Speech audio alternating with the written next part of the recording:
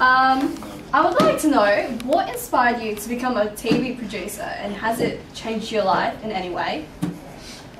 Okay, so I did a Bachelor of Media Studies when I finished high school, and then I actually trained to be a teacher soon after that, and then realised that I was still really passionate about journalism, and I think that just comes from the idea that I think education and journalism are really linked, in that, you know, you can do what, you can be a teacher, or you can do it, I think, from a media perspective. I like to think that what we do is also a form of education, just in a slightly different way.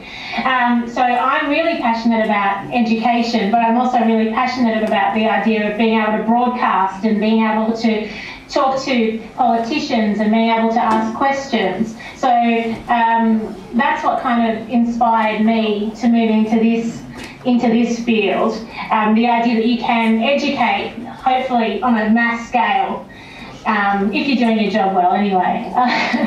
Fantastic. All right.